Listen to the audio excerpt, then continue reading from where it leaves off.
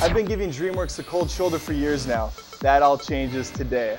How to Train Your Dragon goes tail to tail with Kung Fu Panda. Pandas have tails, right? Like little stupid nubby ones. Still counts. Let's get started.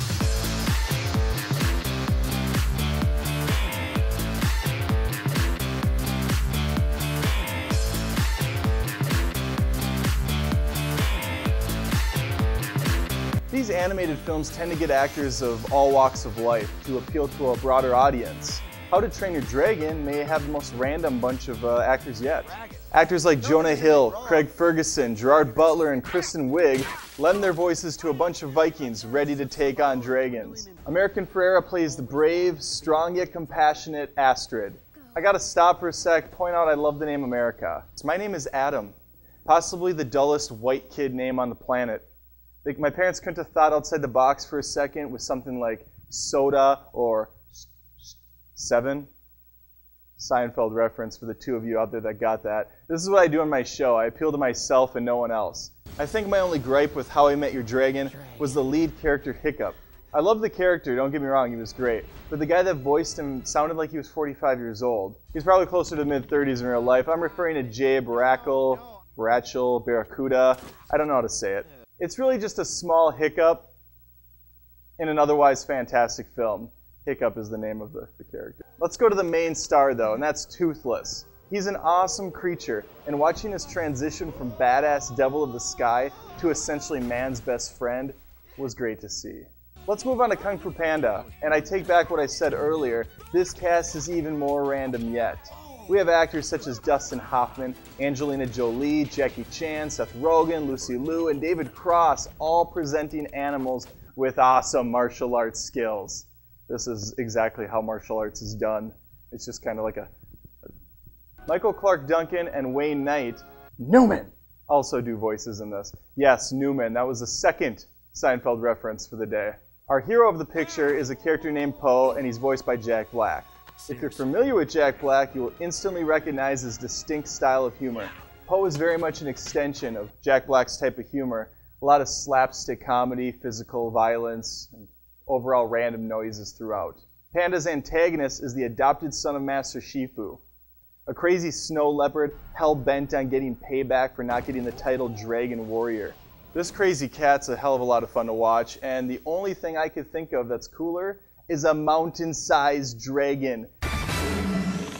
Skadoosh.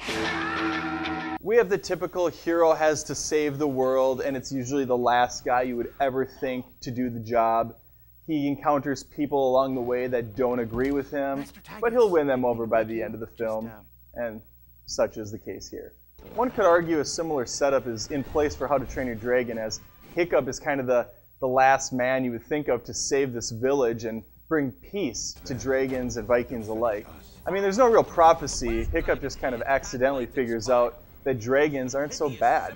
They're not just fire breathers with hot bodies.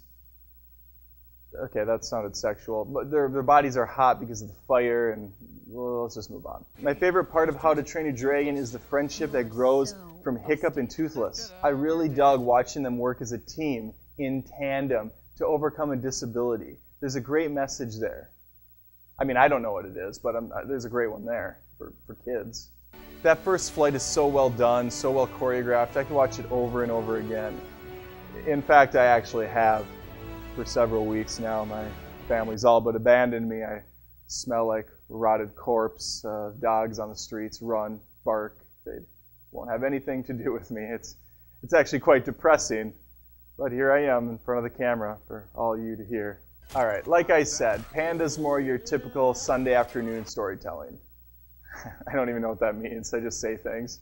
Training montages, newly formed friendships, and an epic battle keep KFP moving at a quick and easily digestible pace. But the greatest thing Panda has going for it is heart. There's a lot of love in this film. There's a lot of love in How to Train Your Dragon. They're feel-good films. I feel good watching them. I rarely swear at my family members when it's on. Everybody is where Dragon may have a wing up in the story department, that was a wing, I don't think he can beat Panda when it comes to fighting. How to Train Your Dragon looks great, but for a film that came out in 2010, it seems older than Kung Fu Panda. In fact, I thought it was older until I looked it up and saw that Kung Fu Panda is a 2008 picture. It's 2 years earlier! I was pleasantly surprised by how much action there is in Kung Fu Panda. Yes, it's called Kung Fu Panda, but still, it's a family flick. I just wasn't expecting this much. Munch? Love that prison break sequence. It's good. How to Train a Dragon has some great battles as well. There's a string of dragon training segments, and of course the final showdown with the Megalodon of dragons. That's pretty cool, right? Kung Fu Panda wins this round. Alright, normally I half-ass the music round because it's late in the day and music doesn't excite me as much. But this one, this would be criminal not to talk about, because How to Train Your Dragon score makes this film. It really does. The guy to thank for this is John Powell, a man that was on many occasions considered the superior composer to Hans Zimmer. By Hans Zimmer. That's a Hans Zimmer quote. The word epic is thrown around a lot, far too loosely. But here it makes sense. Here it's appropriate.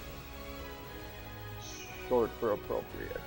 The score is powerful on so many levels and hits at all the right times. The Celtic sounds and the overall beauty of the composition take you into the movie right alongside Toothless and Hiccup. I've already spent far too long talking about music, but let's move on to Kung Fu Panda. I've already mentioned Hans Zimmer in passing, and it turns out he scored our Tubby Pandas movie as well. And John Powell collaborated with them. It's all coming full circle now, isn't it? Dreamworks has built up quite the catalog over the years. They're right up there. They're right up there with Pixar. Let's just say this, they're both winners in my book. But what about you? What are your thoughts? Pop them in the comments below. Maybe subscribe if you feel like being a decent individual. And, we'll chat later.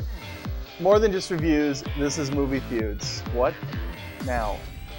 Yes, How to Train Your Dragon is the superior film. There's no question about that.